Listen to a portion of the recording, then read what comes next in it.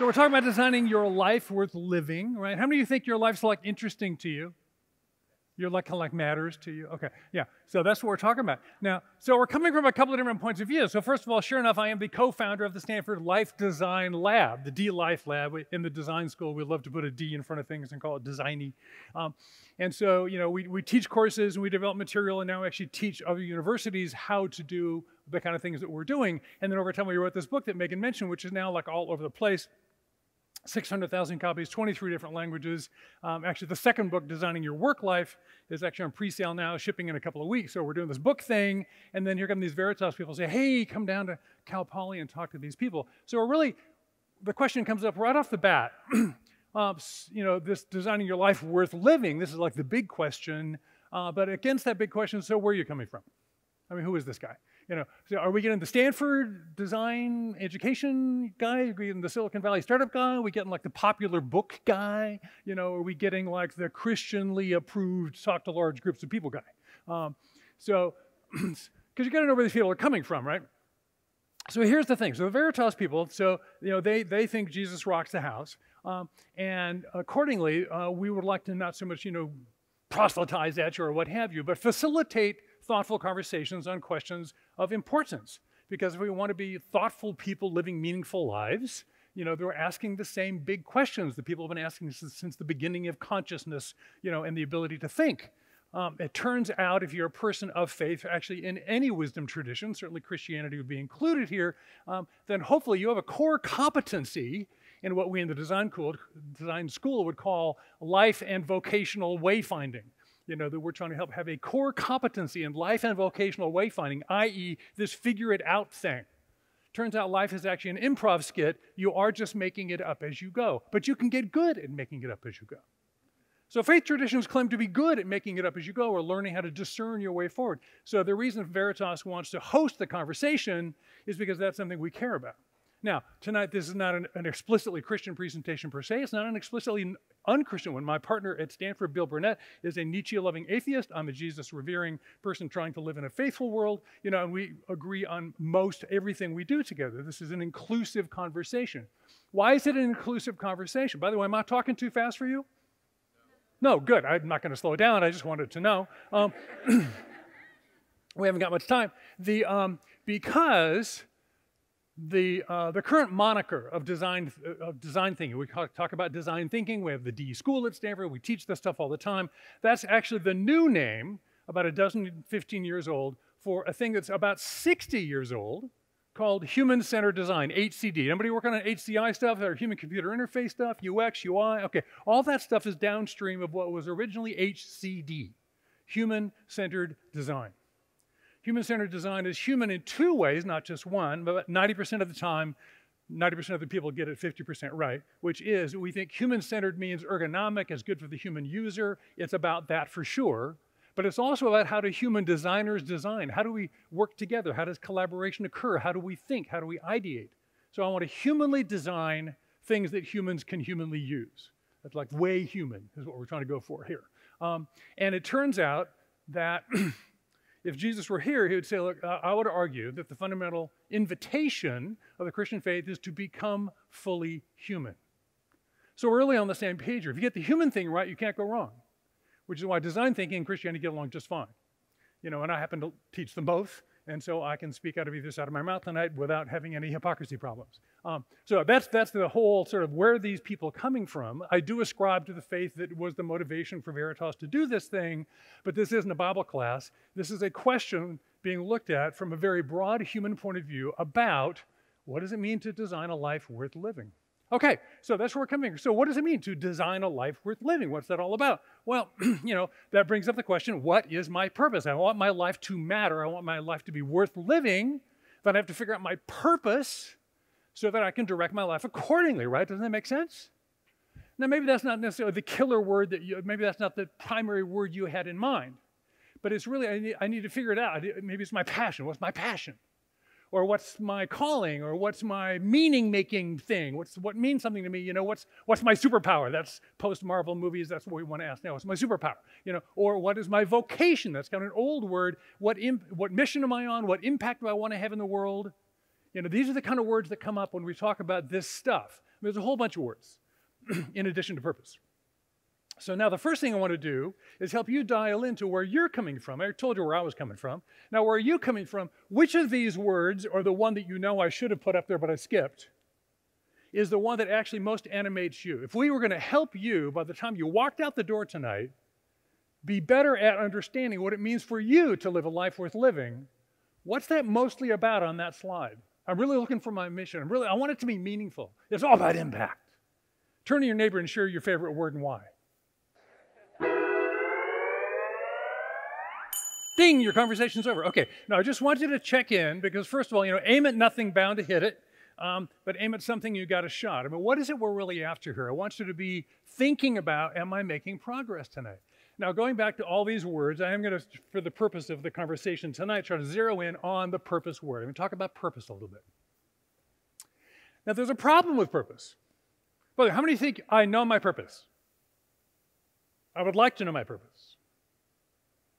Good, okay. You're in the right room. We'll see if we can help. Now, here's the problem with purpose.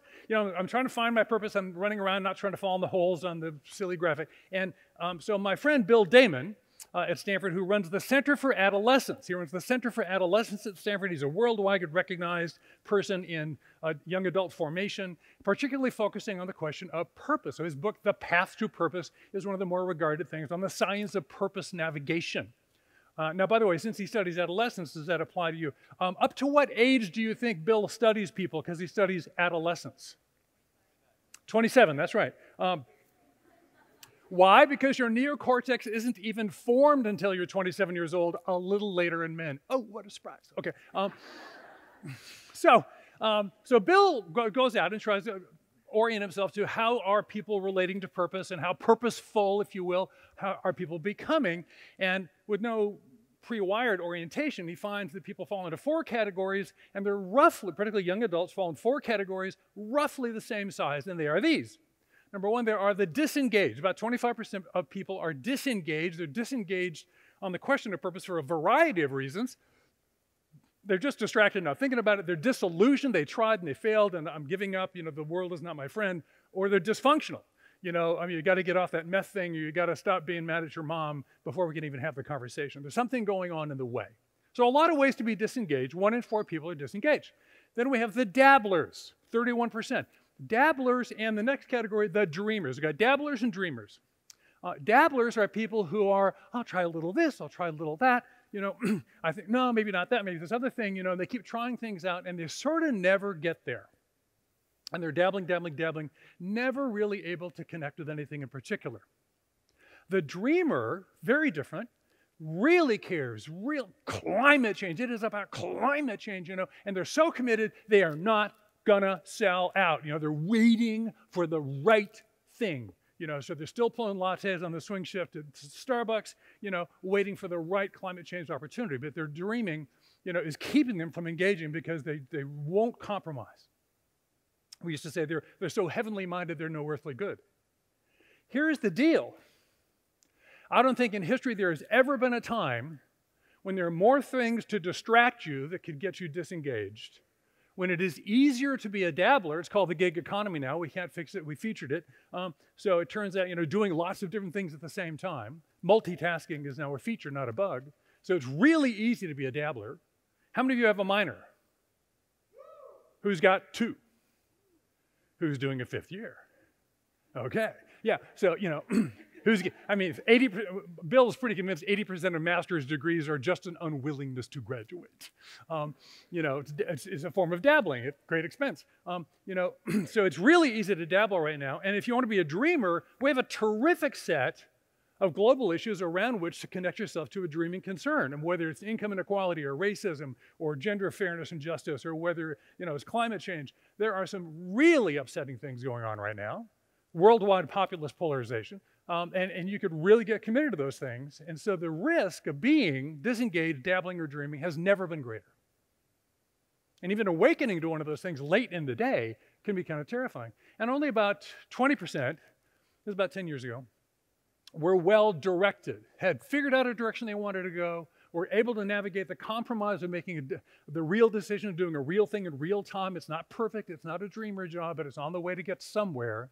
And what we all want to do, of course, is I think we want to be the directed people. We don't want to get stuck in one of these other holes. Okay, so that's what I want. How do you get there?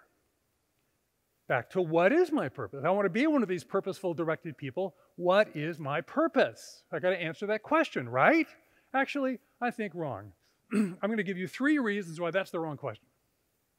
3 reasons why what's my purpose, trying to solve that problem, is a bad problem. In design, we talk about problem finding before problem solving.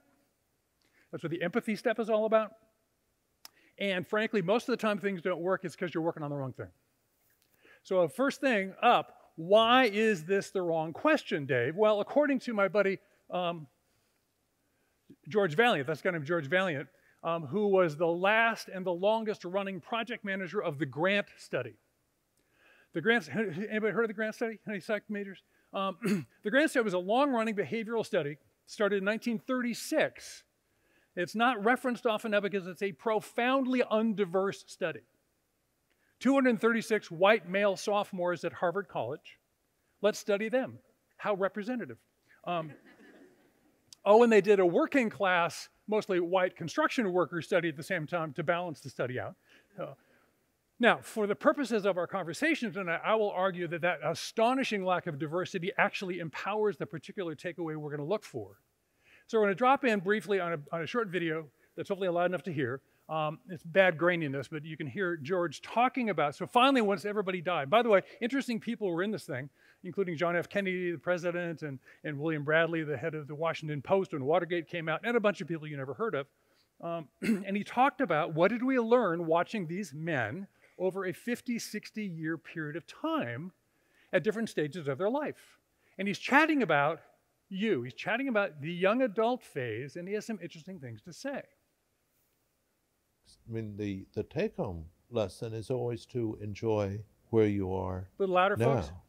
It's all right that young people can do the things that they can do. I mean, the youth that the old envy is accompanied by the miserable process of getting from 25 to 35, where you've got all this health and all this youth, and you're scared stiff that when it's all said and done, you're not going to amount to a hill of beans.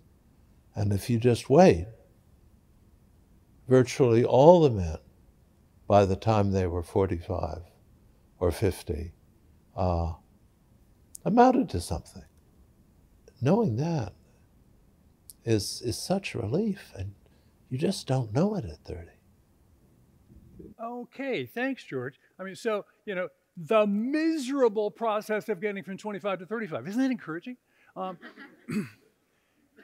And because, why? Because you're scared stiff that life is not really going to work out. You know, but if you just wait, I mean, all the men by 45 or 55, and most of you, I'm sure, are thrilled to wait 30 years until life makes sense. You know, it all kind of works out, and that's such a relief. You just don't know it at 30, and most of you are somewhere on the order of a decade away from that. So good luck. We'll just see you later. Here's the point. Now, first of all, think, who are these guys? You're the sophomore class of 1936. How old are you when you're a sophomore or second year? You're 19. Okay, so what's going on around 1936? Or a little after that? It's a thing called World War II, right? So you're 25 years old during World War II. What do? You go to the war. So, you know, only the guys that survived the war stayed in the study. So who are these guys? White, male, World War II veteran, Harvard graduates, working in the 1950s, coming out of the war era, during the greatest expansion of capitalism on the face of the earth, making the world safe for democracy and capitalism. Now, do you think these are the guys, and they're all guys, white guys, you know, who would say, gosh, you know, I'm so upset. My boss won't let me bring my yoga mat to work. I just don't think he really gets me. I don't think so. I think these guys are kicking butt and taking names and making the world safe for democracy and succeeding. And yet, even those kind of guys, these greatest generation men, behind the closed door with the people in the white coats and the clipboards, when they're asked the honest question, how's it going? They're scared stiff. Is this really what I had in mind? Is this really the life I meant to live? If they're feeling it, maybe we would too. And a little tip to the religious story, you know, and Moses, when he was about 40 years old, took it into his mind to go down and visit the children of Israel. He was the chief of staff to Pharaoh at the time, undercover. That was a long time ago. Moses started thinking about, well, who do I really want to be in his 40s? Right? Jesus is a mama's boy. He doesn't even leave home until he's 31. I mean, come on. It takes a long time to make a Messiah, apparently. So here, look.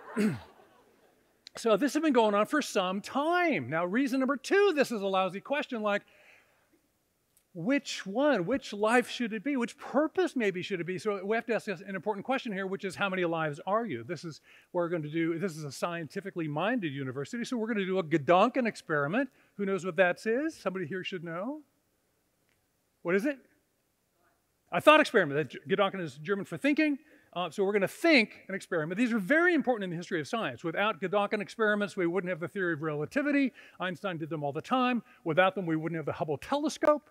You know, that's kind of stuff. So it's stuff we can do in our head because the conditions on Earth don't work or the science isn't available yet, but we could imagine our way into it. We're going to do one of these right now. Here are the conditions of your Gedanken experiment. Assume with me, if you will. Number one, the multiverse is true. There are infinite parallel universes, but angstroms apart if we knew how to measure in the 19th dimension. Just assume with me that that is true. Thing one. Thing two, string theory is correct.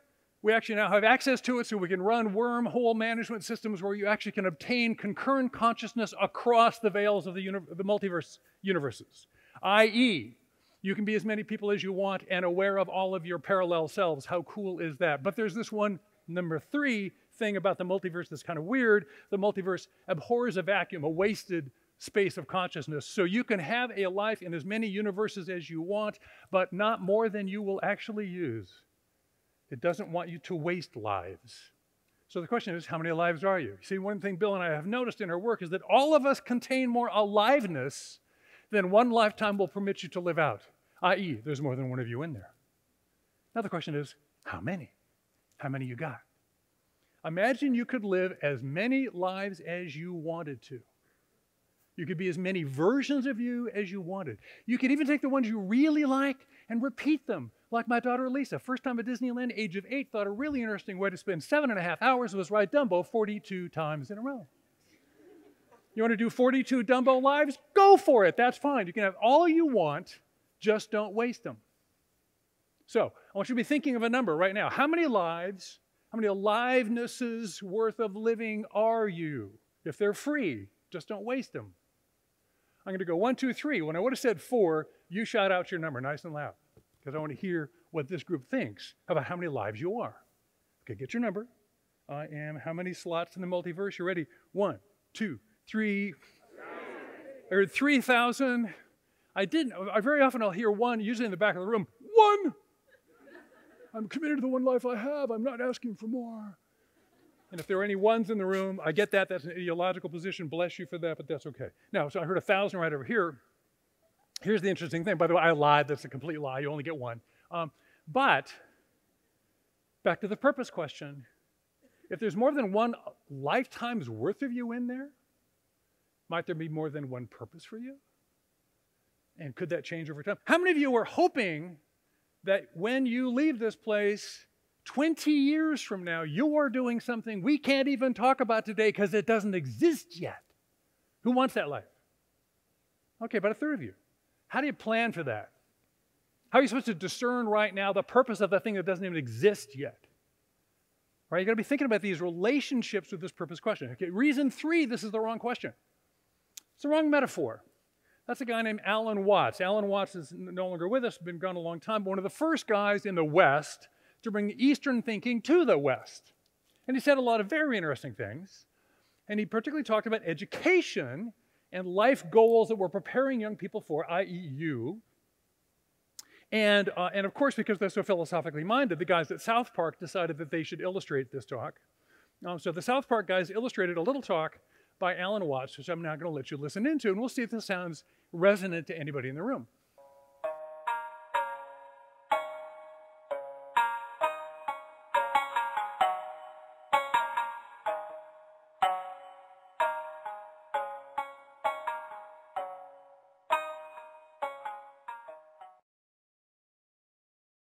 In music, one doesn't make the end of a composition the point of the composition. If that were so, the best conductors would be those who played fastest.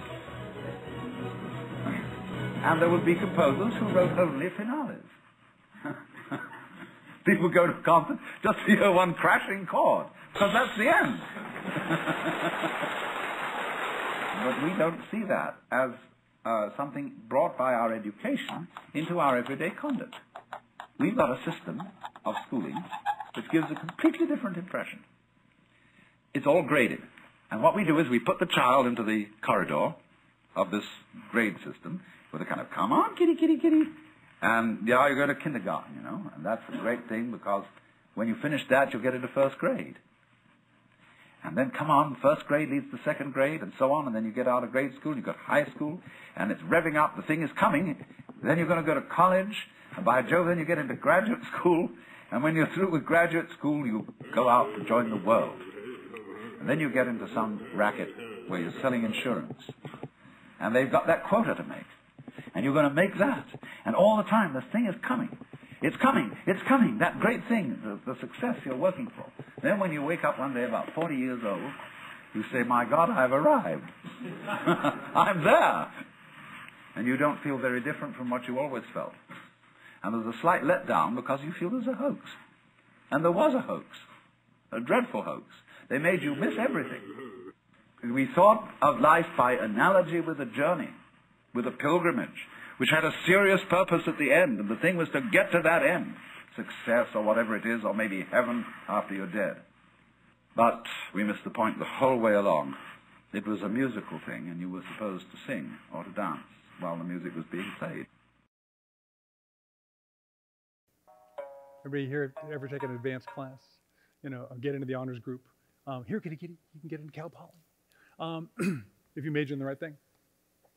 Now, here's the thing. You talked about the destination versus the journey. There's a classic situation. Is it the journey that... No, it's not about the destination. It's about the journey. The journey is the destination. Who's heard that? The journey is the destination. Yeah, must be present to win. All that really cool kind of stuff. Here's the problem. That's not what he said. I mean, you may think the journey is the destination. That's fine. I'm not here to argue with you. But what Alan was saying was not that the journey is the destination.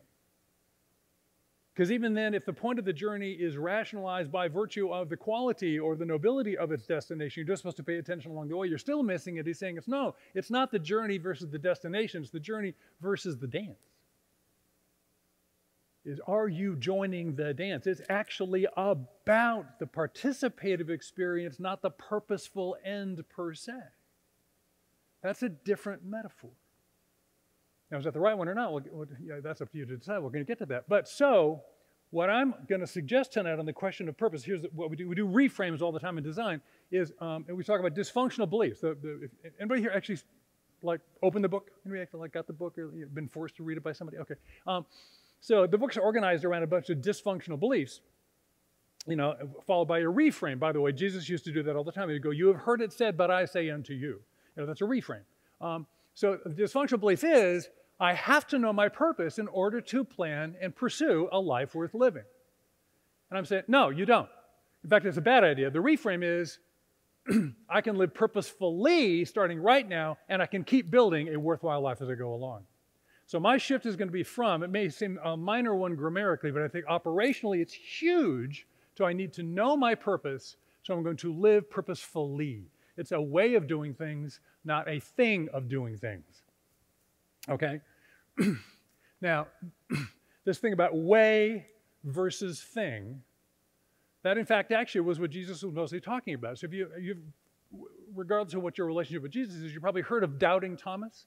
Yeah, well, doubting Thomas is known for, until I put my hand in his side, I won't believe, and all that stuff. But then a conversation continues. It's interesting, regardless of what you think about the historicity of all this, it's from the part of the Gospels that include the risen Jesus, post-resurrection Jesus, talking with Thomas. So if this is like the really, really important Jesus, totally listen to him. We know he's the credible guy because like he raised from the dead, and that's a very credibilizing thing on your CV. So Tom and Jesus had just been talking to some people, and he said, and you know the way where I am going. And Thomas pops up and he goes, Lord, how do we know the way if we do not know where you're going? Now, Thomas is all of us. Thomas goes, whoa, whoa, whoa. You just said you know the way. I don't know the way because I don't know where I'm going. I can't know the way unless I know where I'm going. It's all about the destination. And Jesus replies, I am the way.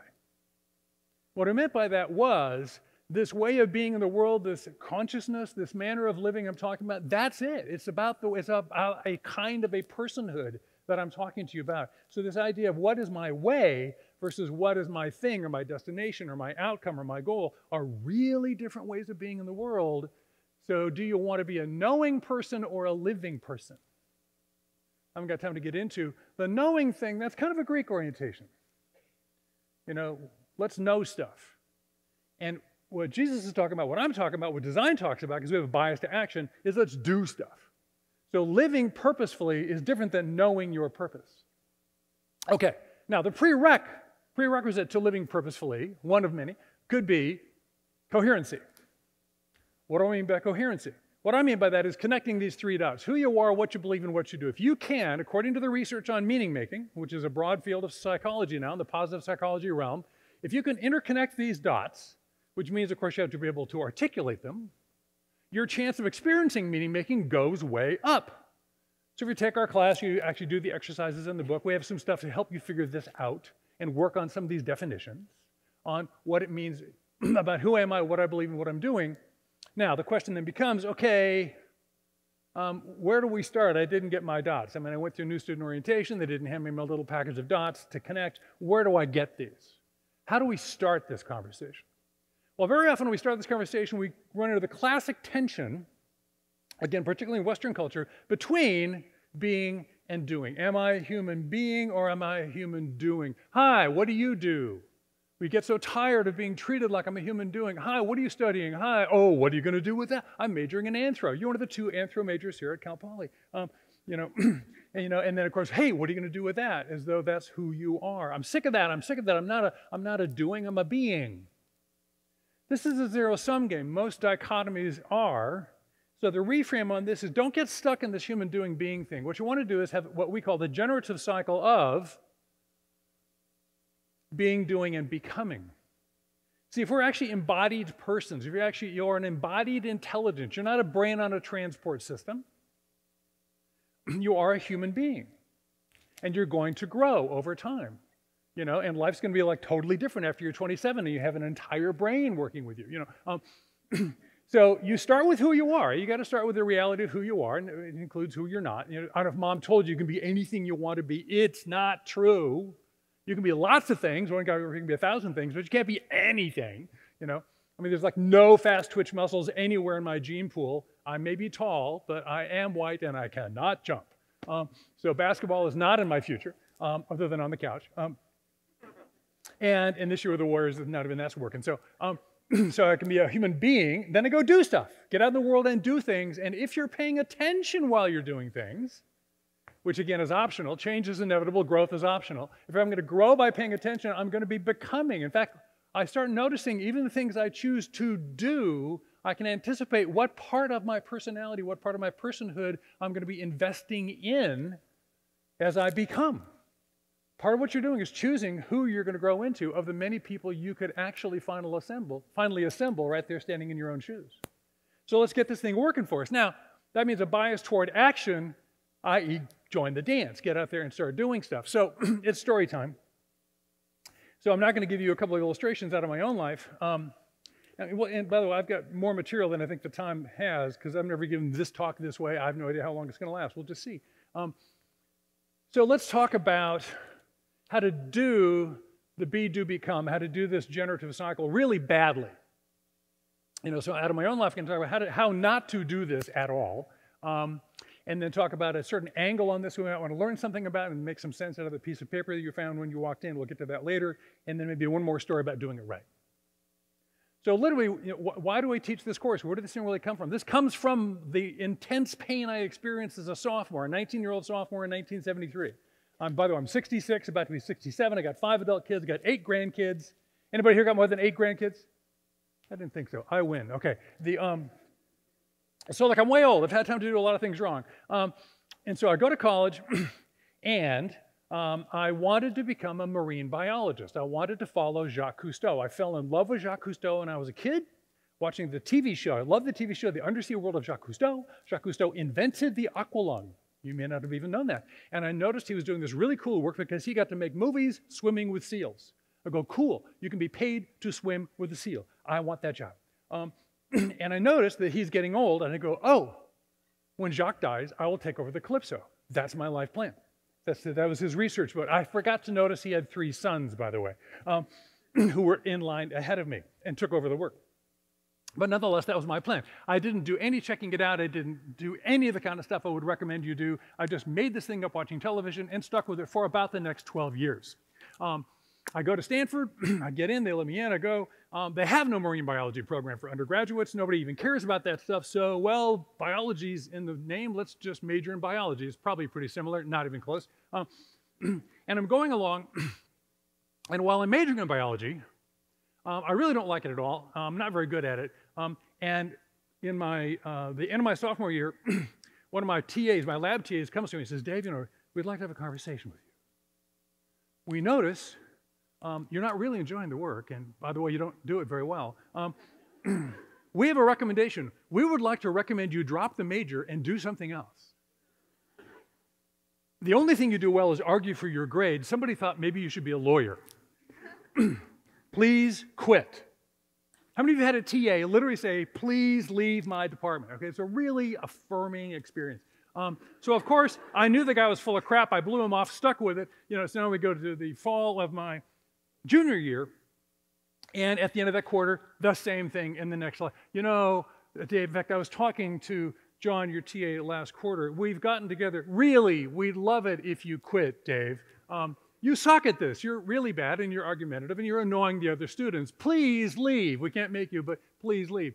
So I'm beginning to get the sense that maybe this isn't working. And I'm thinking, maybe I should change my mind. Maybe I should do something different. And it suddenly occurs to me, I'm on scholarship. I'm on California State Scholarship. My family's broke. My father died when I was a kid. We have no money. And I got to get out in 4 years. Anybody here got that get out in 4 years thing kind of making a little nervous? Yeah, welcome to Cal Poly. It's impossible. It's getting better, Stephen tells me. It's getting better. It used to be impossible. But you can't even get the classes, right? So I got to get done. And there's no 5th year, stick around, do the intern thing. That's not going to work. I can't afford it. So I suddenly realized on Thanksgiving break, right, in the fall quarter of my junior year at Stanford, I want to dump biology and change majors. Oh my God, if I'm going to get some other degree, I probably got to get going. I have 5 quarters left to finish something that isn't biology, and I have no idea what it is. So the day after Thanksgiving, Friday morning, I sit down with, then was a book rather than a website, called The Courses and Degrees, about that thick, and I started reading the description of every single one of the 64 majors, assuming just one of them is going to jump out and say, it's me, I'm your purpose in life, and you're going to love it, and then I'll jump to that, and I'll get through it. And about 3 in the afternoon comes along, and I've read through the whole thing, nothing. Nothing jumps up and says, it's worth doing. Shit. I must have missed it. Do it again. So read them through again quickly. Second pass, nothing. Shit. That's the technical term. Pardon the French. And my mother, bless her heart, is in the kitchen, and she goes, well, that even turns. She goes, I've always thought you'd make a good engineer. Just thought I'd mention that. And of course, in my day, because I was an anti-war guy during the Vietnam era, it's like, engineers make napalm and kill people, not going there. A very broad-minded understanding of the field of engineering. And so I went back to the engineering school and started reading not the majors, but the classes. Maybe there's one class out of the 1,500 classes they teach at Stanford, maybe there's one worth taking, just one. And I found one. ME 103, Introduction to Machines, where you got to make a cool thing. And I've been, dismantling and not reassembling things in the garage for a long time. My mother was actually right. And well, that looks like it's kind of fun. Okay, I'll be a mechanical engineer. I don't even know what that means. 8 o'clock in the morning the next Monday, I come in to Wild Bill Reynolds' office, who is the chair of the mechanical engineering department, because I know I'm going to need help to get through this thing. And I said, Dr. Reynolds, my name is Dave Evans. I'm on scholarship. I got 5 quarters to go. I'm a bio major. Can you get me an ME degree by a year from June? And he said, did you bring a transcript? As a matter of fact, I did. So I handed my transcript. He goes, okay. And he gets out the green quadrille pad that all engineers have handy at all times. And he opens the courses and degrees, and he puts his head down, and he's a bit off his floppy hair. He's a mathematician. And he starts writing. 45 minutes go by. 35 minutes into those 45, I go, Doctor, I'm still here. You know, Dr. Reynolds. And he looks at me and goes, and goes back. Then he looks at me and goes, and he's writing something, throws it away, writing something, and then he finally goes, he's got one, he goes, good, here. And I go, what's that? He goes, welcome to the mechanical engineering department. I'm your major. Take those classes. You get a degree. Get out of my office. So I got breath credit for, you know, basket weaving. I barely got, and then halfway through my senior year, I was taking advanced thermodynamics and freshman physics at the same time. The prof would say things like, now you may recall from your early physics. I go, we haven't covered that yet. It was horrible. This is an incredibly bad way to go to college, okay? Do not do this. How many of you are already juniors or seniors? First and second years? Okay, don't do this, okay? Dear God, if nothing else happens, just don't do this. So, you know, then I'm almost done my senior year, and Dr. Reynolds comes to me and says, by the way, please apply for the co-term master's degree, for the 5th year getting a master's. I say, oh gosh, Dr. Reynolds, I'm not really sure I want to do that. I can't really afford it. He says, I don't think you heard me. Apply for the master's degree. Well, you know, I really said, you're not listening. I've already secured funding for you. You haven't learned a damn thing. You got to stay here another year. I won't give you a bachelor's unless you get the master's. Sign up. That's the deal. Do you understand? Got it. So I have a master's in thermosciences because it was required. I hated every minute of it. Now, while I was working on the master's, I'm still trying to make some sense out of this thing. And then I'm walking through the student union, and I look up, and there's a news special that says, oil crisis. The OPEC invented itself about this time, and there were hour-long lines of cars at the gas station where gas was $1. $1, my God. You know, Western capitalism will crash on that. So, and I went, oh, that's it. That's my purpose. I will solve the energy crisis. I found one, you know, like climate change. So, so I came out with a master's in thermosciences. I was a designated Stanford Advanced Energy Technologist in 1976. A little thing that was not in the brochure was, oh, by the way, nobody cares. You have now been carefully trained for an industry that will not exist for the next 35 years. So I spent 4 years trying to be an advanced energy technologist in an advanced energy field that wasn't there. Very hard to go to a party that hasn't started. And I'll stop here because I'm running way over time. Then I got a phone call with a welding torch in my hand, doing a little bit of labor on the side for some guys trying to do a startup in solar energy that failed, of course. But I'm welding together a solar energy test rig. And a guy at Apple Computer calls and says, we'd like to talk to you. And I said, oh, you mean the Dave Evans at Hewlett-Packard. Dave Evans is a very common white guy name. I'm the 4th, my son's the 5th, he's the 6th. So we just can't think of a new name. You know, there were 4,000 Dave Evanses on AOL the first week it opened. I mean, you can get Dave Evanses in 6-packs at Costco anytime you want. And I'd been getting the other Dave Evanses mail for years. So, no, you want the computer scientist guy at Hewlett-Packard named Dave Evans, not me. And I hung up the phone. And they called back, no, we want to talk to you. I go, no, you don't. You don't want to talk to me. You're wrong. And by the way, I don't want to talk to you anyway because computers are so boring, so don't bother me. You know. By the way, this is not how to get a job. Apple then is so arrogant, if anybody hangs up as that's not you, they persisted until they finally forced me into having lunch with them.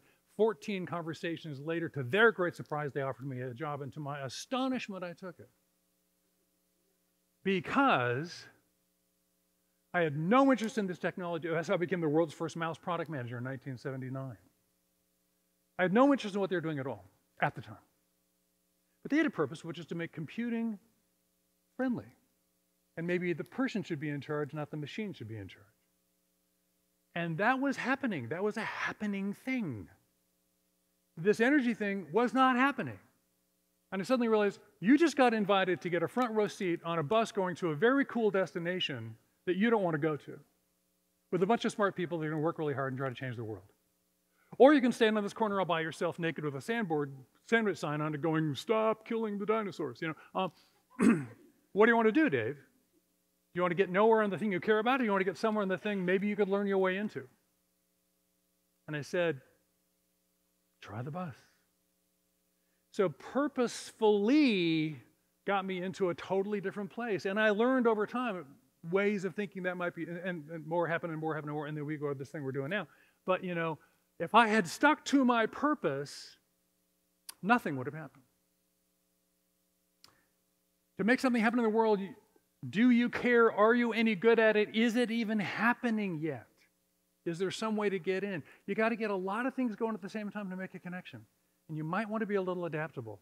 Now, one more thing. So the second story that'll get us to this little thing we're going to do, very briefly, is another conversation. So I spent a lot of time talking to a lot of people like you, and this one woman who is just about done reaching her passion goal, which is to become a public health policy developer, serving communities, moving healthcare from remediation of illness and pathology toward wellness. So she was an early wellness advocate and wanted to bring it into the public sector. Great noble enterprise.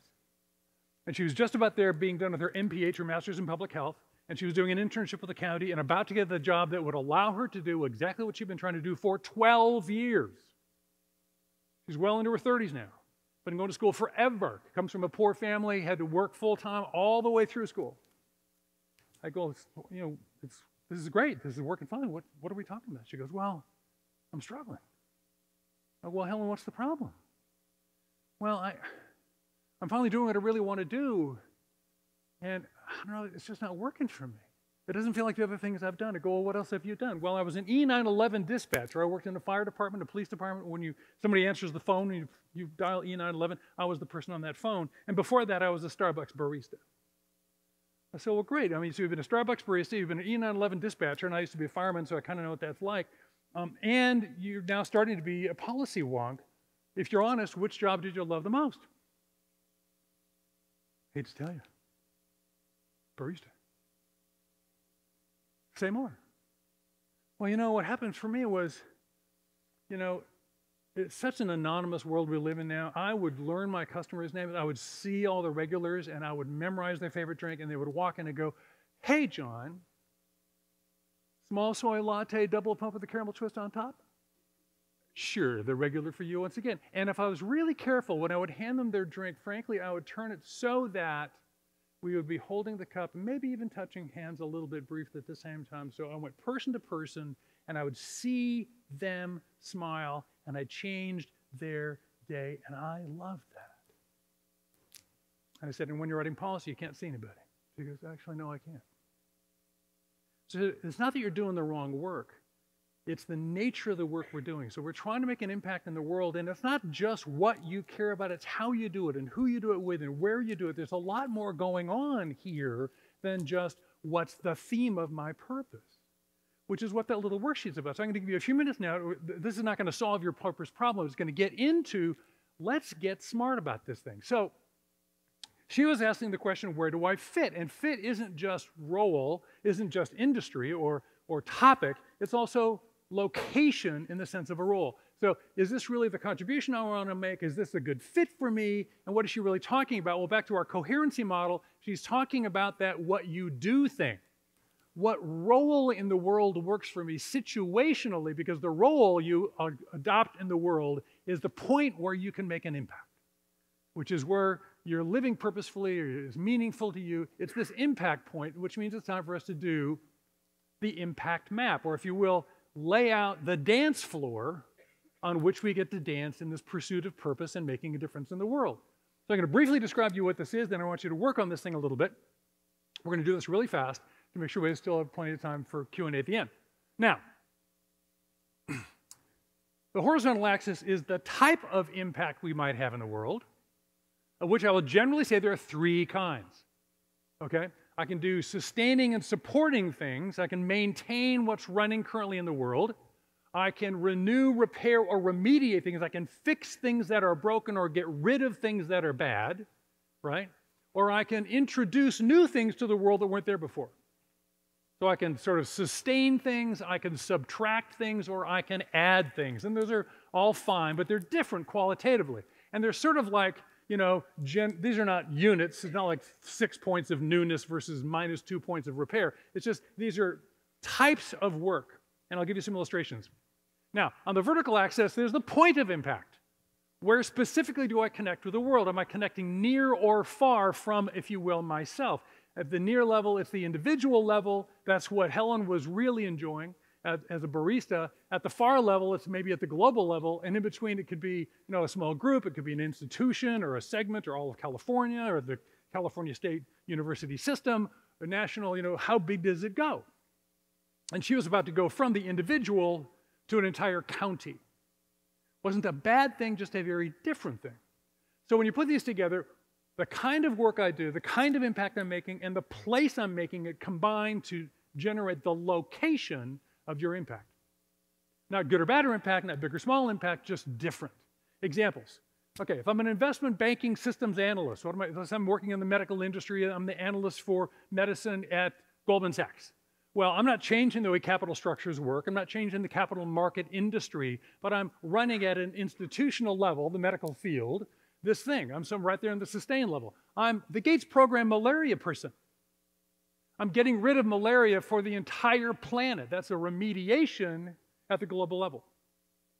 I'm a brain surgeon, a very, very highly, anybody want to go to med school? Any med school people here? I want to be a brain surgeon, a highly trained, highly regarded person who, removes tumors one at a time, right? I'm just pulling, in fact, I can't even be, I yet to know the ambidextrous brain surgeon who can do like two. So it's still just a very remedial thing. You're not smarter after the brain tumor's out. You're barely back where you started. So I'm just remediating one person at a time. I'm a homeless center chef where I feed maybe 50 people and train a couple of them how to feed themselves and maybe get a job in the food industry. So I'm moving toward supporting them. I'm also remediating their hunger and moving them toward self-sustainability. It's a small group, the people in my kitchen. I'm the Google autonomous car person. Really new thing that's going to change the world for many, not all people, because asphalt doesn't touch all 7.7 billion of us yet. But that's a new kind of thing. Or I'm Bill or Dave in, frankly, 3 roles. And now we have, as most jobs have more than one role. So I'm both a teacher, and at Stanford, design thinking is kind of old hat, so it's not that avant-garde thing. It's kind of new. It's a small group called Stanford students. When we are speaking at conferences on education and training of the universities, we're very avant-garde, very new, and that's working at the educational sector level. We've now trained over 150 universities to do what we're doing. We're getting published in research. That's kind of a big deal. And then when I do the author thing, a book isn't that powerful a change agent thing. It can help, but it's not the same as an in-person experience, but it's a lot of people. It's 500,000 people, so there's many more. In 13 years at Stanford, we've taught a couple of thousand Stanford students, and in 3 years, we've reached over 500,000 people in the book. So it's just a different math. So my job looks like that. That's my job. So now the question is for you, take a second and do this worksheet. I want you to write down a couple of the roles you have had, and at least 1 or 2 or 3 that you'd like to in the future. I have been, maybe if you have a summer internship, write that role down. And write down, I would like to become, this doctor. I'd like to become that kind of an engineer. I'd like to become a teacher. Think about what roles you anticipate in the future you might want to give a try to. And then try to locate those roles on the map based on what's my point of impact. If I'm working in the school room with 30 kids, then that's a small group. That's part way up on the vertical, right? And I'm teaching them the new math, that's a little bit new. Teaching them ancient history, that's sustaining, right? So now where you put the dot is up to you, by the way. There's different narratives you could give for different roles, but how do you see it? How does it feel to you? And locate where those different roles are. Now the key things here is there is no better or worse place on this map. The brain surgeon is not in a bad place, and the Google guy is in a good place because he's in the upper right. There's anywhere on here is fine. There's no right answer. We don't observe that people have a particular, like my good place is. You may have different roles all over the place. I wouldn't say that, personalities or psychologies align with this per se. Helen, the woman who was struggling with her policy role, ended up going that route and becoming a policy person very happily, but she had to change the way she thought about it. Okay? Now, after you've got a couple of these down, then one of our favorite questions is just, what do you notice? When you look at your own map, what questions surface for you? Like, oh, for some reason that quadrant's empty. Is that a good thing or a bad thing? Or everything seems to be clustering in one spot. Or, boy, this is all one-to-one. It's all, I've been doing incredibly one-on-one stuff most of my life, and that's most of what I envision. I wonder, how do I feel about that? Again, not good or bad, and we're not judging when we do these questions. We're just looking at noticing what's going on in your own life. That can start informing not just what is my purpose, but where could I even deliver on that in a meaningful way? I got to find a place on the field to dance. Okay?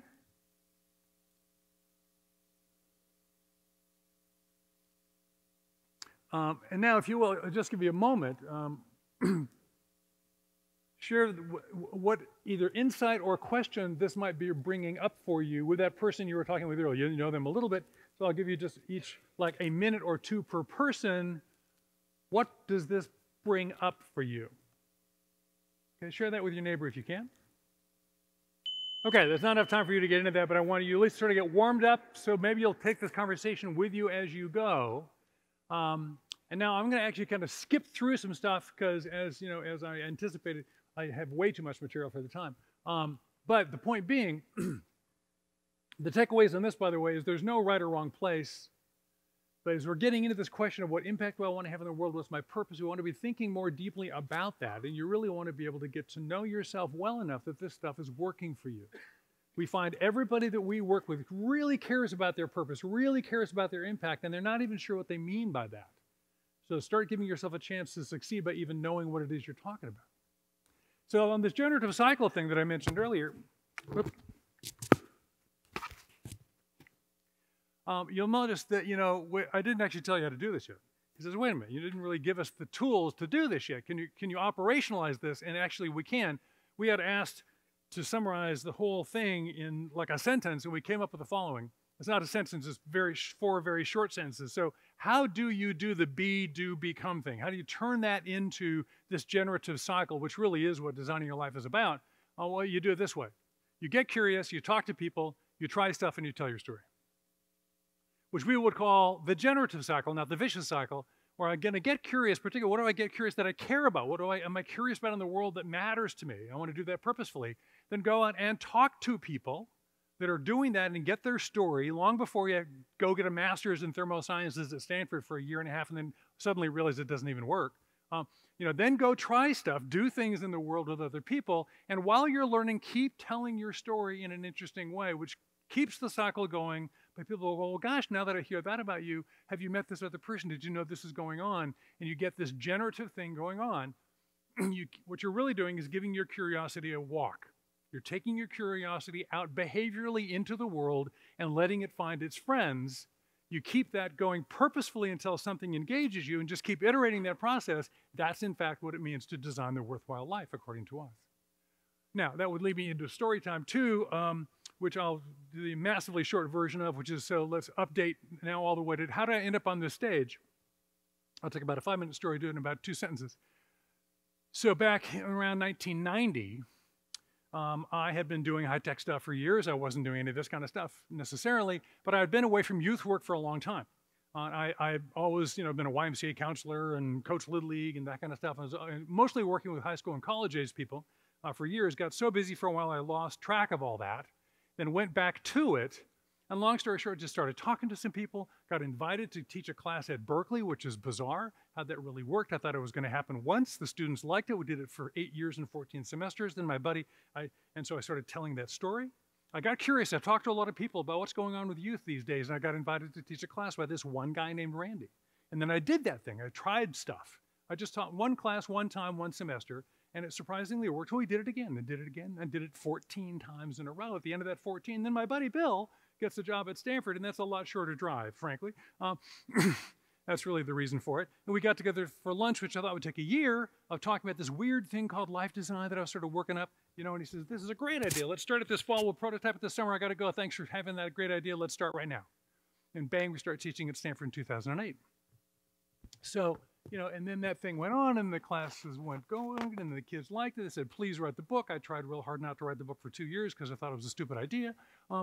And then we wrote the book, and it surprisingly enough worked, and people thought it was interesting, and then one thing begat another. And 20 years ago, if you'd asked me, I'd be here talking about this because of the stuff that's going on. There's not a chance in the world that would be true. But I got curious. I talked to people. I tried some stuff. I kept telling my story. And if you keep doing that, sometimes things can happen. So you might be saying, but are you saying, Dave, just go out there and try stuff and wait for a purpose to come and get us? Or are we supposed to have something in mind? No, no, no, absolutely. Do go for it. Have something in mind and live purposefully in the way to try to get out there on that dance floor.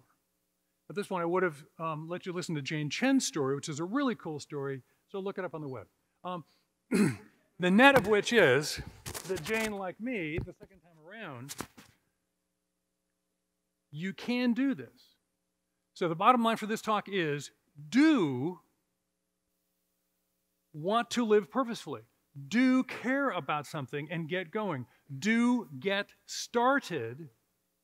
Don't wait to know for sure you're doing the right thing. Don't demand of yourself you have to change the world. Don't wait necessarily for the world to make you rich, sexy, and famous all at the same time while having the meaning-making experience you want to do. Go get on the dance floor somewhere that you possibly can. Repeat, repeat, repeat. It's an iterative process.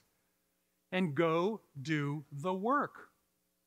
This is hard. It takes time, but that's okay because we're in it for the dance, not just for the destination, because the joy is living purposefully, which really is just about go and live.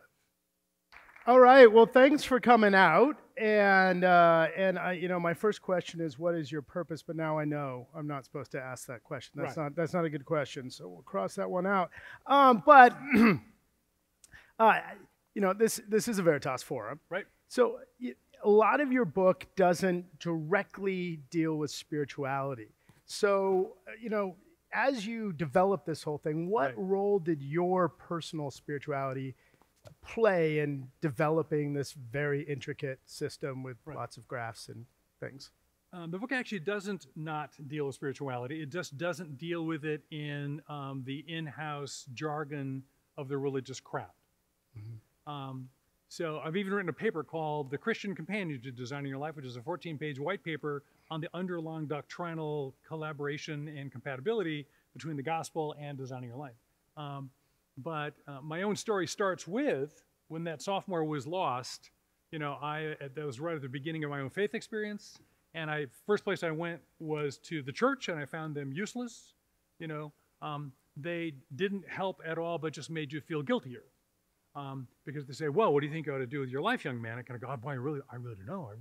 Well, what do you think God's will for your life is? I go, well, I don't really know. They go, well, have you prayed about that, son? Have you prayed about that? I kind of go, yes, I have. And they go, well, what have you heard, Dave? I kind of go, yeah, how's that hearing thing work anyway? What's that? I mean, do you get like a note or something? And they would go, well, Dave, if you feel far from God, who moved? They were as unhelpful as the people in the Career Center, but they just made you feel more morally guilty about it. So that was the beginning, and eventually I found my way, and I was sure that the Christians were holding out for some reason, that I knew that Christianity couldn't be a large and fairly viable worldview and be as bad at this as most people seem to be, which turns out to be true. The whole idea of vocational discernment, how does one find one's way, is a really big part, actually, of the Christian tradition. They just don't teach it very much. They do more than they used to. So that is where I began. So designing your life is kind of Christian vocational discernment on design thinking. Okay. As you go through it, so much of the book is this mix of career, personal life together. Is your spiritual life underlying all that, or is it above it all, or how does it fit? It fits in the fabric. It fits entirely in the fabric. What I'm not doing is what I would call Platonic dualism, where spiritual in the Greek tradition, as you all know, spirituality or divinity or transcendency is over here, and materiality is over here, and they have nothing to do with each other. In fact, they're hierarchically organized, and spirit is more real, and material is less real and kind of crummy. That's not a Christian understanding. A Christian understanding would be that the world is a great place that God thinks is really interesting and is a deep part of everything, And so rather than like I run over to my spiritual life and then I run back to my career, I'm trying to walk out what does it mean to be a co-participant in the reality we call God that is a part of everything we do always and everywhere, and then engage fully with that. So for me, the walk of faith is a manner of living all the time. There are certain aspects that, I mean, part of life includes, you know, just like you get your car tuned up and you go in and get the oil changed, but most of the time you're driving it. I mean, so sometimes I pull away and, like, you know, go to a retreat center and get my oil changed, but most of the time I'm driving the car. I feel like this is like the Oprah part of the class, you know, where tell me about your, okay. Now, as you go through though, you know, especially when you're talking about moral compass, Yep. And that area, well, so much of the book talks about how there's many possible lives Yes. that could be meaningful, Yep. purposeful for you. Don't get stuck on this is the only one. Is that also true of your moral compass or your being? Are there many possible moral compasses that are equally of value? Or is there a hierarchy among them? If I have a roommate, for example, says, Right. my moral compass tells me maximize profit for myself, Right. that is a compass. Yep. Is there no difference between the person who says, my moral compass is I am going to live for the poor and the needy, or I'm going to live for Christ, or I'm going Right. to live to enable the Buddhist teachings to Right. play out in my life? Is there, how do you Does it think through matter? that? Yeah, it doesn't matter. Yeah, it totally matters. A guy named Dallas Willard, who was the chair of the philosophy department at USC for many years, died unfortunately too early in his 50s. Also was a deeply believing Quaker, wrote a lot on spiritual disciplines. I heard him talking one time, and he was talking about how there are all these different paths up the spiritual mountain. There's the Taoist path and the Buddhist path and the Christian. And he said, and you're a professor of comparative religion, that those who say that all the religions are just saying the same thing don't understand any of them. I mean, whether or not they're pursuing a similar outcome, or even the mystics talk about shared experience, they are profoundly different. And living entirely for self-aggrandizing experience and hedonism is entirely different than living in service to my fellow man. Even secular psychology in the field of positive psychology now will argue, will just report, the large majority of people who report the experience of a meaningful life are living oriented toward being in service to one another. So it turns out serving one another and caring about something beyond yourself correlates highly. Now, I would think that the reason that's true is because that's in fact how God made us. So what's not true is that all world value systems are equal. I do think what is true, and I believe I'm obligated to think this as a Christian.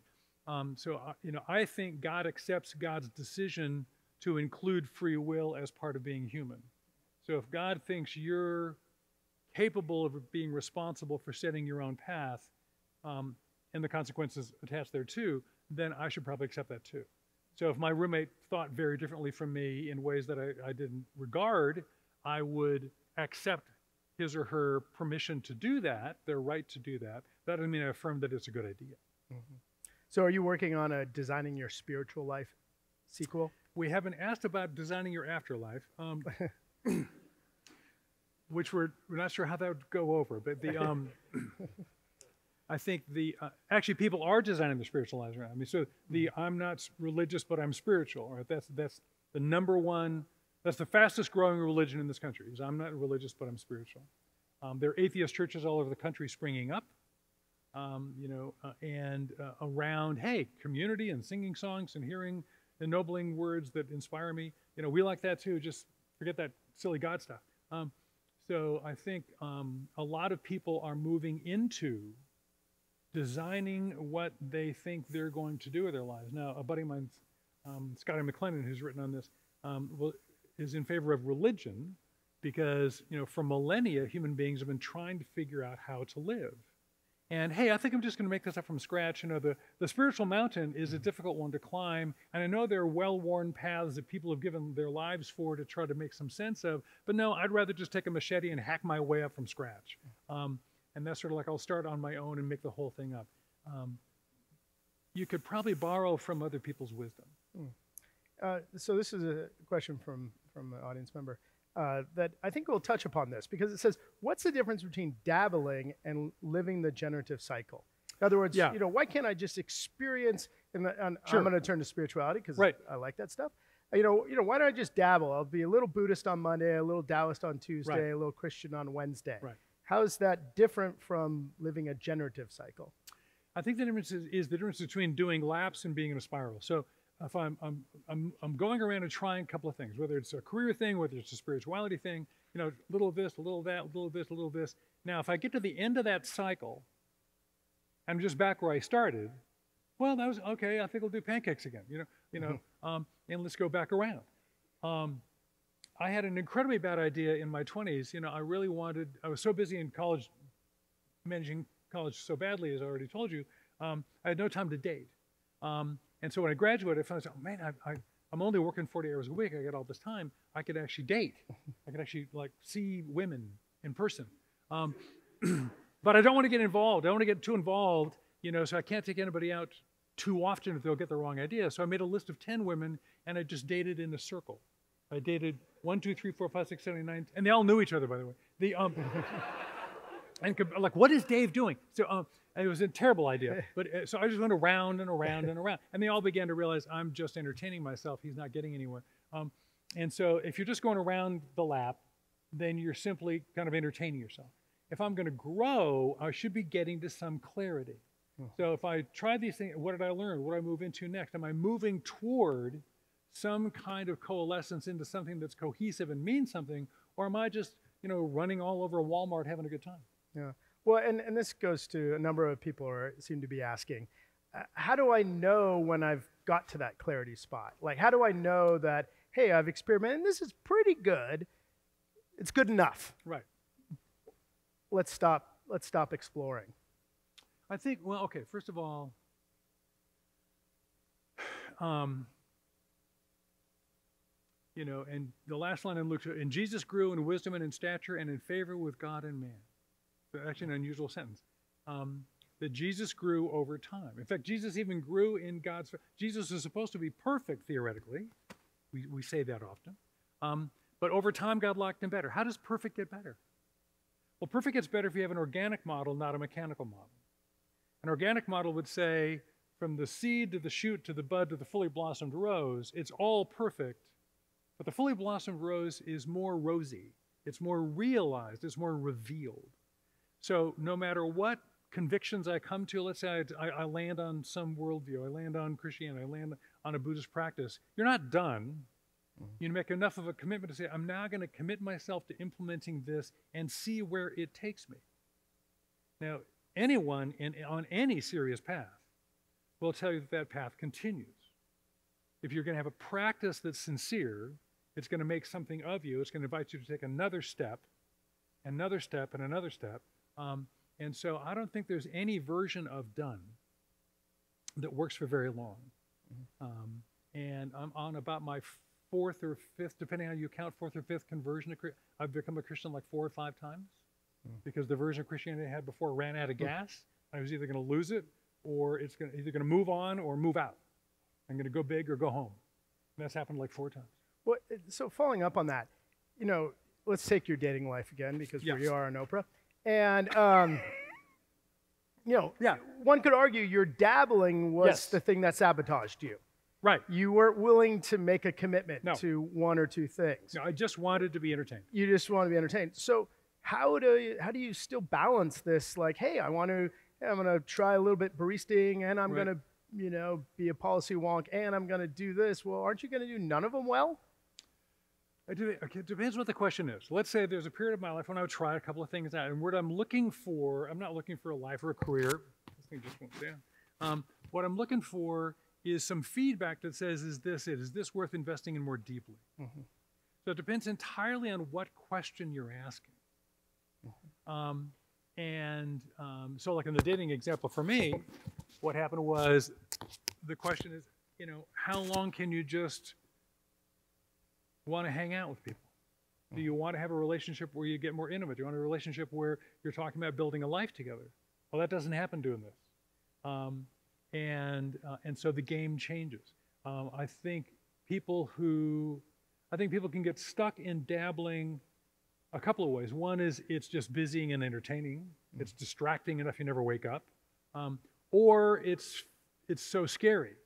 And scary because is this good enough? And at some point, you realize you can't know.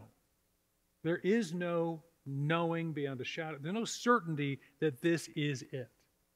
And so that's why we argue in favor of this prototype model, is set the bar low and clear it. I mean, find ways to take a little more step and a little more step and a little more step. There's very often a lot more small steps you can take that give you a discernment input than having to go for the big decision. Like, well, do I really want to get a master's degree or not? Whoa. I mean, go visit somebody, have a couple of cups of coffee, try a small project on the side. There are lots of ways I can experiment with things that aren't unduly costly. And if I'm listening into those things and I'm growing through those things and I'm reflecting on what they mean to me, I'll have more confidence to make bigger steps, and finally bigger steps. So how much of it is just slowing down and listening and being observant? Like, I'm not going to figure out my life tonight, no matter how much I read your book. Right. And so slowing down, talking to people, letting it organic. Because I think there is a sort of this notion, probably driven by parents saying, you know, you better tell me by Christmas how you're going to pay me back for everything you've invested in me. Right. So is it just, hey, take time to listen? Right. And take time isn't sit on the couch and just wait for it to fall on you, listen. Like, go live. I'm saying, I mean, look, I already told you, you don't have a neocortex fully baked until you're 27. That's like 5 years post-graduation for most of you. Oh, what do I do in the meantime? Just wait for my brain to harden? I mean, you know, no. Get out there and do what you have in mind. It may be self-supporting, get a job, maybe get a couple of jobs, do the gig economy if that works for you. But move through it. You can be a self-supporting, generative person who's still learning their way forward. David Brooks called this 20 to 30 decade the Odyssey years in an op-ed years ago. That's what we call our primary exercise, the Odyssey plan. Part of what you're doing is generatively growing yourself into the person who has the capacity to hear the insight that life will give you at the age you're ready to hear it. You know, you're growing the 30-year-old who's going to have a better idea. Give her or him a shot. That's part of what you're doing. So there's a lot of listening, there's a lot of paying attention and capturing the insight of what I'm growing into. Asking too big a question too soon. Is this it? Is this it? Is this it? It's like, are we there yet? In the back of the car every 5 minutes. Like, it's not going to work.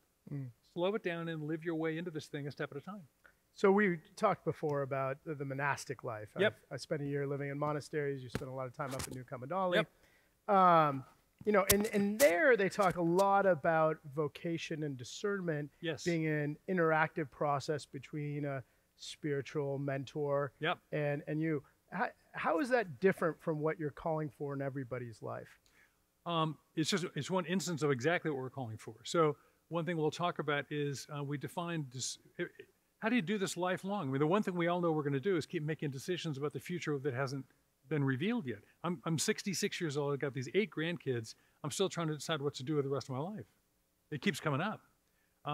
So discernment, I would define as a decision made employing more than one form of knowing, not just cognitive knowing or evaluative knowing, but also emotional knowing and spiritual knowing and social knowing, so that we think the tools that go into that discernment process include, again, knowing who you are and your compass and that stuff, and then what are the practices, the spiritual and personal practices that keep you on your A game? Who are the mentors in your life that can listen to you and speak into you and help you find your own wisdom? Virtually nobody can do this alone. You know, we hear and converse our way into our clarity. We don't just sit there and emote it out of nowhere. And what's the community of people around whom I can be with that will support me in a way to help me find who it is that I am? When you take the Stanford class, you're in a group of 6 or 9 students, you know, for 2 hours a week for 10 weeks, you know, and they become a mirror to help you hear yourself think out loud. It's almost impossible to hear yourself by yourself. So the kind of things that monks can do for one another or a spiritual director can do for you, we think everybody needs to find a place where they can be heard and they can hear. Now, a number of students sort of say, okay, I'm getting a sense of who I am, what I want. Right. But what they're asking is, sometimes the world doesn't conform. Right. I want to work 20 hours a week. but I also want health care. Right. And I want to, you know, be able to one day, you know, have actually a car. Sure. So those, and not as a residence, yeah. Yeah. And so, you know, maybe the world doesn't. Maybe I set as a life value to travel. Right. But I also set as a life value to be near to my family. Right. What do you do when, you know, you honestly look at yourself and you have things that either the world can't provide or are contradictory to each other? Right. That fits in a whole category of what we call anchor problems. Okay. There are anchor problems and there are gravity problems, and they're different. They're both places people get stuck for a long time. So a gravity problem is gravity a problem? So I'm a cyclist, you know, I didn't put on the freshman 15 when I was a freshman, but I did put on the 60-year-old 10 when I became 60. And so now my bike is going much slower now that I weigh 10 or 15 pounds more than I'm supposed to. It's really pissing me off. And so I've got, hey, Stephen, I got this problem. It's called gravity. It's really slowing down. Can you help me with this gravity problem? And the answer is no, I can't, because gravity isn't a problem. It's just a thing. So when something is a circumstance, it's not a problem, because it's inactionable. So as a designer, we would say, if it's not actionable, it's not a problem, it's a circumstance. The only thing you can do with it is accept it, and then try to design around what actually is actionable. So let's say, okay, I can't find a job at 20 hours a week that pays me enough to live the lifestyle I want or to get the insurance. Okay, that doesn't exist in the current economy. Then that's maybe something you'd like, but doesn't exist. And the answer to that is, I'm sorry. Which 40-hour-a-week job did you want? You can't have it both ways. We had a student some years back who decided, you know, this whole capitalism thing is crap. I'm not doing this. And I've decided I'm going to live really simply. I'm going to live radically simply. In fact, I've decided I'm only going to own what I can carry around all the time. And I'm only going to finish my major, because I think it's crap too, is to make my parents happy. They worked really hard for this. It matters to them. I'm just going to do it as an homage to parents. Then I'm out of here. And he did it. And he got down to 15 pounds of stuff. He carried it with him 24 hours a day. He started learning how to sleep in trees and parks, so he could live on about $6,000 to $7,000 a year. So he just do a little bit of, you know, skilled labor or unskilled labor here and there to keep things. He was incredibly cheap to operate. And so he simply made the cohesive and the coherent decision to, I'm going to live radically simply, and in so doing, I'm going to step out of all these systems that I don't believe in. Now, if you're willing to pay the cost, that's fine. So the truth is, if you can't have this, that, and the other thing, you simply get to decide which one you want to let go. Which is very freeing, by the way. Yeah. But then, is there a way to discern between, hey, I'm going to value radical simplicity, and that's the only thing that matters, and I'll live on somebody else's lawn, versus, hey, I want to be able to give to many, many people. Right. And so this means I'm going to have a job that kind of allows me to take time off or whatever. I mean, how do you think through, though, are both those goals equally valid? If I actually believe in your autonomy, which again, my faith obligates me that I do, you know, I really do think you're up to deciding what your life is about. So could simply living the instantiation of an incredibly simple lifestyle be as noble as, you know, working for the purpose of, you know, empowering a whole bunch of social change through donation and nonprofit work or what have you? You know, it depends on who's doing that. I mean, I've hung out with these monks who retreated from the active world decades ago, and through one lens, haven't gotten a darn thing to show for what they've done. And they would argue they've lived a life where they took their soul and they put it into a profound intimacy with the presence of the reality of God, and in so doing, connected to the entire world through their prayer lives as a sacrifice of concern, and are one of the most deeply involved in the world persons alive today. Those are completely different narratives. And you can decide whether or not you think that has merit or not. And now how do you, let's say you're torn between some pretty dramatically different ways of being alive. I would suggest you can prototype anything. You can prototype living like a monk. You can prototype making enough money and giving it away for, I'm going to go make like $5,000 and give it all away and just see how that feels. You know, try these things out and ask myself the question, what's more coherent? What's the honest way of aligning who am I, what do I believe, and what am I doing? Can I be that kind of a person in the world? And there might be more than one version of you, and then you just got to pick, because at least show up. So there's a number of questions of people asking specifically about Christian backing for some of this stuff. Okay. And Christian backing. Okay. Support for some of this.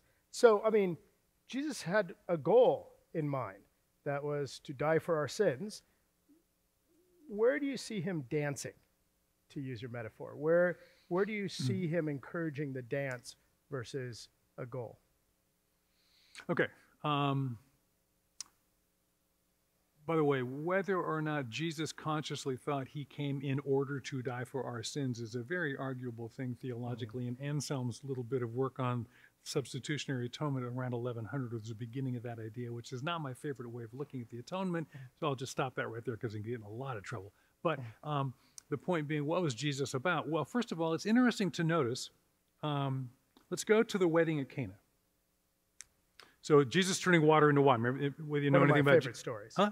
One of my favorite stories. So water turns into wine. His first public ministry story, and there's this bizarre interaction between he and his mother.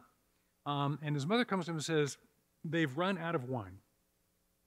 Jesus says, woman, my time has not yet come. Implying that he thinks his mother is implying maybe you ought to do something about the fact that the wine has run out.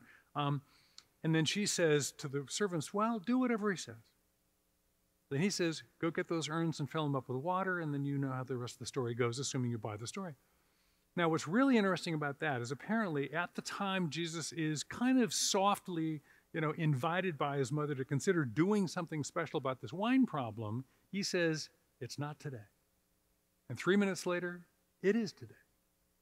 Now, we could get into a whole long Bible study, but what's going on there? I would argue that what happened there is, when Jesus said, my time has not yet come, that was his conviction. He really didn't think it was coming out day today. When he got up that day and put on the clean tunic because I'm going to the wedding party, today's not the day. During the party, today's not the day. When mom actually comes up to him toward the latter part of the reception, today's not the day. Then she goes, oh, well, whatever. Now, by the way, Kim, she gave him an out. Do whatever he says. He says, look, here's $20. Go down to 7-Eleven, pick up a couple of beers. What do you want from me? I mean, there's a lot of ways out of this story without filling up urns and doing this wild thing. And yet he changes.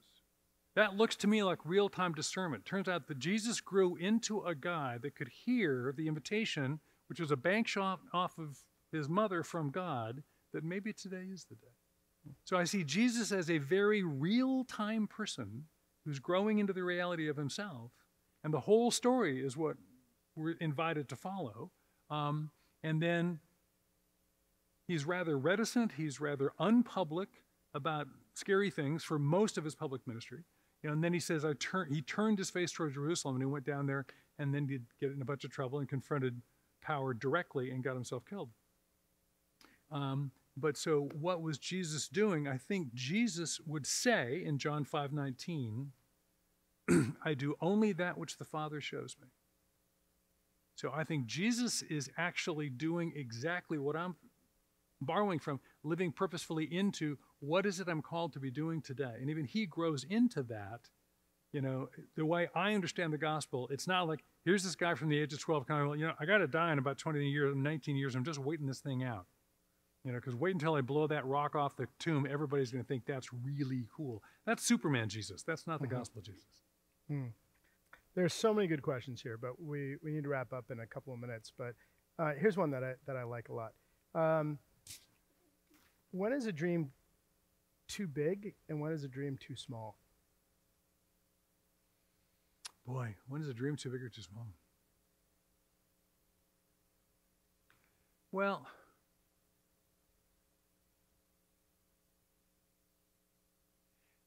let me answer this sideways.